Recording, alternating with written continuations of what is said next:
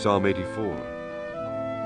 How amiable are thy tabernacles, O Lord of hosts!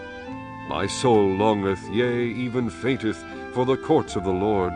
My heart and my flesh crieth out for the living God. Yea, the sparrow hath found an house, and the swallow a nest for herself, where she may lay her young, even thine altars, O Lord of hosts, my King and my God. Blessed are they that dwell in thy house. They will be still praising thee. Selah.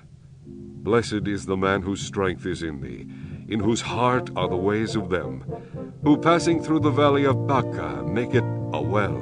The rain also filleth the pools. They go from strength to strength. Every one of them in Zion appeareth before God. O Lord God of hosts, hear my prayer. Give ear, O God of Jacob. Selah. Behold, O God, our shield, and look upon the face of thine anointed. For a day in thy courts is better than 1,000. I had rather be a doorkeeper in the house of my God than to dwell in the tents of wickedness. For the Lord God is a sun and shield. The Lord will give grace and glory. No good thing will he withhold from them that walk uprightly. O Lord of hosts, blessed is the man that trusteth in thee.